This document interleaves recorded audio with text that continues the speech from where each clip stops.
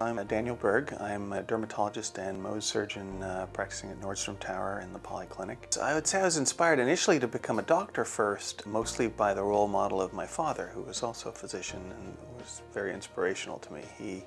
He taught me that hard work and just kindness could make a difference in a lot of people's days just by doing those two things. Try to emulate that as much as I can. Dermatology is the study and diagnosis and treatment of diseases of the skin, which includes skin cancer. And Mohs surgery specifically is a technique or a type of process or procedure where we surgically remove certain skin cancers, often on the face in difficult places. And the goal really is to be as precise as possible. So you take exactly the right amount of tissue to cure the cancer and have very high cure rates, but not take too much. So you're doing more surgery than you need to and not take too little so the cancer comes back. And Mohs surgery tries to achieve that and is just a really elegant approach to many of these skin cancers.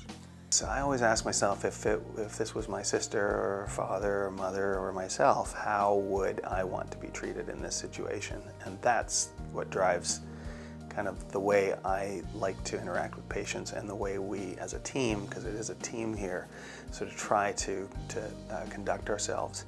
And the second part of it, which is also part of that, is really trying to meet each patient where they are. So people come with their different concerns about the process. Cancer can be a scary word.